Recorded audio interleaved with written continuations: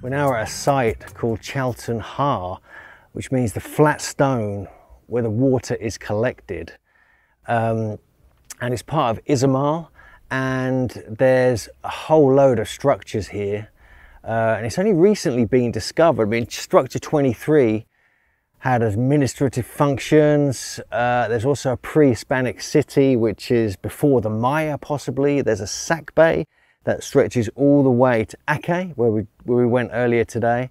And it's kind of terminal classic 900 to 1200 AD, but it could be much older, especially as it's connected with the sack bay. So we're just walking into Chaltun. Now this is a recently discovered site. The gate's wide open, amazingly. I'm quite surprised by that. And we just come across this giant platform. This is one corner of it, so there's not too much to see here apparently, but we're going to have a little look round. I just can't believe you can just walk in here. And look, you can see it goes all the way down there and all the way around this side as well. We'll go around this side first just to have a quick look. But yeah, this is really interesting. So it's connected with the sack bay, like a sacred pathway all the way to Aceh and other sites possibly. And it's relatively recently discovered, only a few years ago. It's one of the ones I wanted to look at because of this. It's almost like a Chicana shape probably from above, but we'll have a look at that when we get the drone up. I'm just going to climb up the platform, have a quick look. This is pretty amazing actually. Oh wow. So it's got structures all over the top of it as well here. Oh, look at this, it's like a pyramid structure on top. Absolutely amazing. I did not expect this. I did not expect to be able to come in here either. So look, an actual pyramid, and this is a classic kind of Mayan site apparently, although as it's connected to Aceh it could actually be older.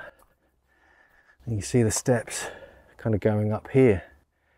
Rarely visited, I mean no one's here, they just leave it open, which is quite unusual, you know, if they want to protect it.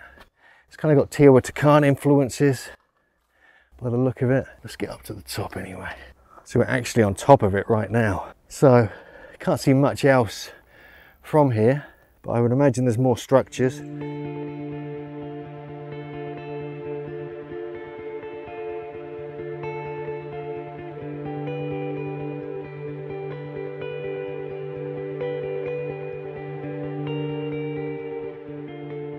So this is the pyramid of Chaltun. Now this is very interesting.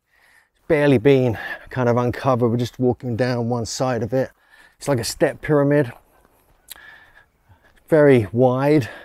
There's a few other structures I saw with the drone, but nothing significant.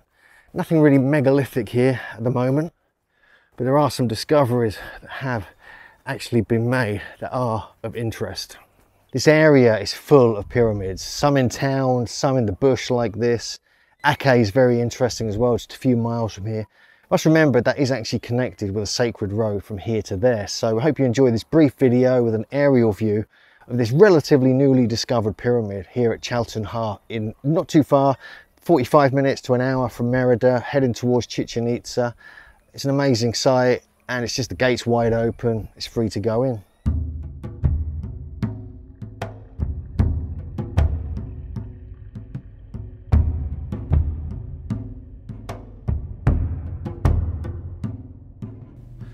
So here we are at structure 24, which is known as El Conejo, which means the rabbit. Now this is quite an interesting part of the site. It's quite small, it's like 50 by 40 meters, and it's only a few meters tall, but it's quite a long site, and even though it's quite a small site, it's actually had quite a few interesting aspects have been found. We have the interesting stonework, which has got the kind of Aceh, kind of the main pyramid Izamal style, so it's got this megalithic element to it. Also there's utensils from daily life, flint points, plant pots, and even some cutting tools made from obsidian as well. And there's even a copper bell was found here as well, which is quite unusual.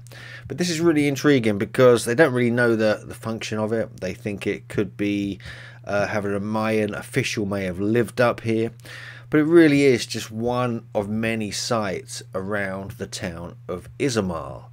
There's quite a few, as we know, and we're going to be looking at the Habuk site next. We've already seen a couple of the areas here, and as you're going to go around the town, you realize that the entire town is kind of covered in these ruins. So yeah, not too much to see here at this particular spot, but and it was kind of closed. You can't really go in many of these sites because of COVID. Hopefully that will change. But if we continue around town, and we went around town a couple of times, and we started seeing ruins like this, like these large stones, just platforms just next to shops and in the middle of town. And I've got the GPS here if people are interested, and just broken megalithic blocks. And this is technically, it's the megalithic style that we find at these sites, Izamal and Aki. We have another platform here, but we're going to continue now to another spot, and we're going to go to a site called Habuk, which is quite interesting. So we're at yet another part of the archaeological zone of Izamal. This is a huge structure. It looks like it's like a platform pyramid with very big stones around it. So this, I believe, is probably a bit older, one of the oldest parts of the site, like the main pyramid, or especially the foundations of it are. And so, yeah, I just wanted to show you there's a few mega blocks here.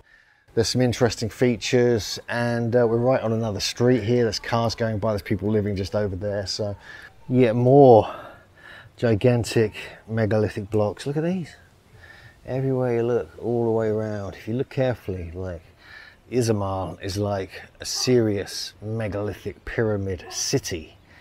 It's quite something. And you can see the structure goes all the way back there, quite far back. It's got like a kind of almost like a cross shape, probably from above. Yeah, hidden by trees, but yeah, worth checking out. Anyway, another part of the site, another part of Izamal, and let's get to the next part.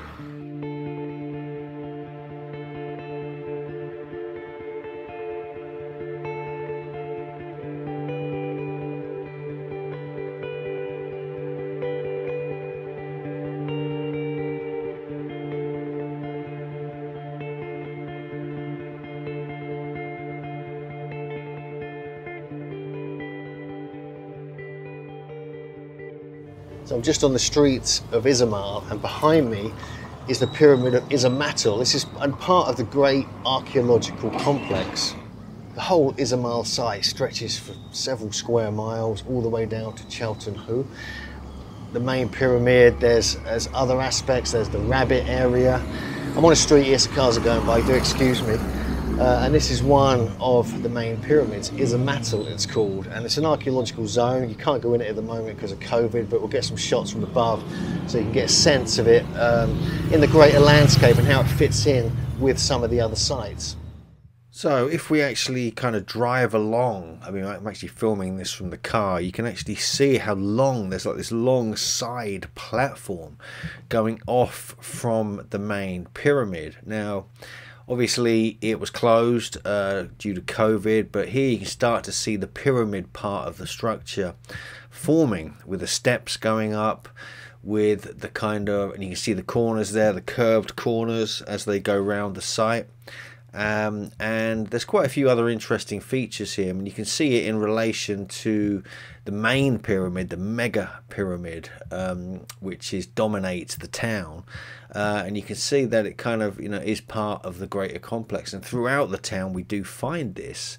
Also down by the side of it, obviously you have the curved corners here, and I'm going to just look at the steps up there. But if you actually look, you see that stone just in front of, on the bottom there, that's actually kind of like something, looks like a footprint is carved into it. We have a couple of those at this part of the site.